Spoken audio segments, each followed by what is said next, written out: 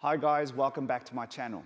I'm super excited for today's video because this video is the first video of 5 from my Wing Chun Secret series.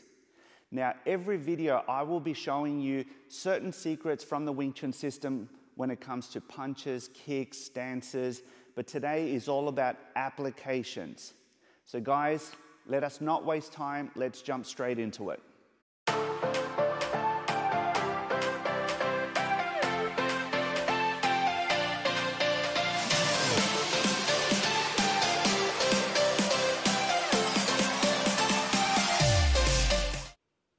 So guys, for this first video from this series, I've decided to start with applications.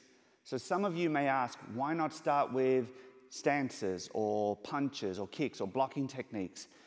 I decided to start with applications because I want you to know how important it is to start with the end in mind, with a goal in mind, okay? Now, when you're practicing your Wing Chun techniques and you have that goal, everything that you do in practice, in training, now has a purpose. Now you have a goal that you want to reach, and application is everything.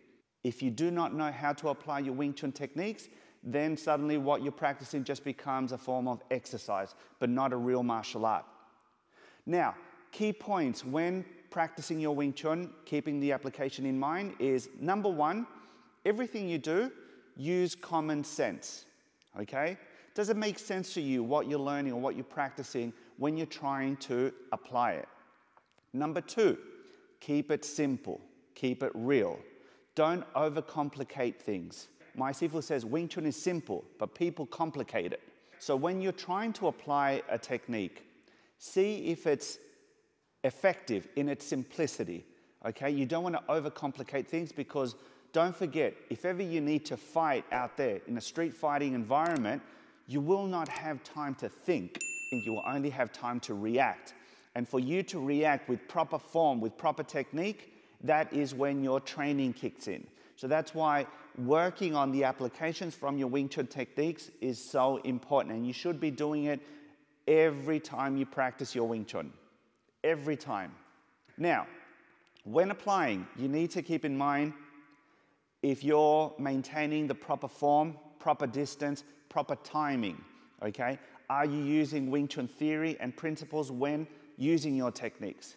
And if you say yes to these questions, then you're on the right track. When you're practicing, always work with someone who's willing to help you and you help them, because that creates the perfect environment for growth. That's where both practitioners will get the most out of that experience. Now, once you have all these elements in place, then just go for it and work on it. Now, don't forget to work on the basics, the fundamental techniques. Regardless of how experienced you are, you always want to keep a track on how well you're doing your basics. When practicing with the application in mind, you can do drills on your own. If you don't have someone to train with you on a daily basis, you can do many things on your own, but keeping the application in mind. Are you executing the kick with proper form, using the hips behind your front kicks, your side kicks? Are you keeping your hands up when kicking, when standing, and doing different types of footwork drills? Are you looking down or are you looking up? These little details make a huge difference when you're trying to apply techniques.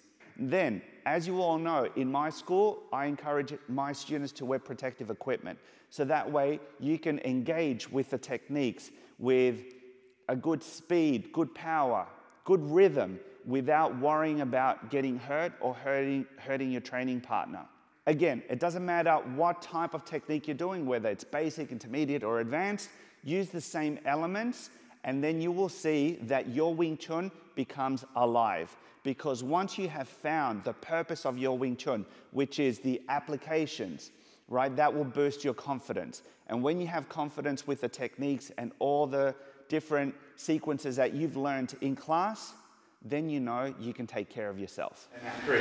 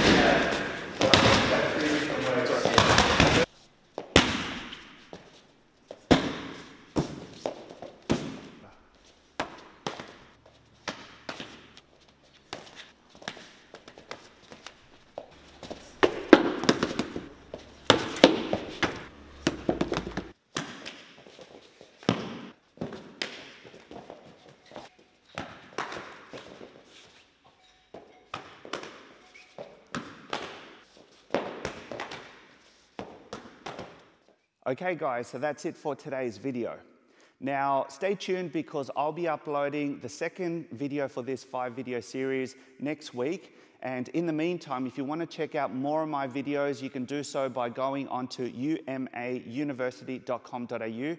That's my online academy, and I've got a free introductory applied Wing Chun course there with plenty of videos for you to learn from at home, and that way you can put them into practice with everything that I'm showing you today. Also, don't forget to check out my Wing Chun by Design podcast.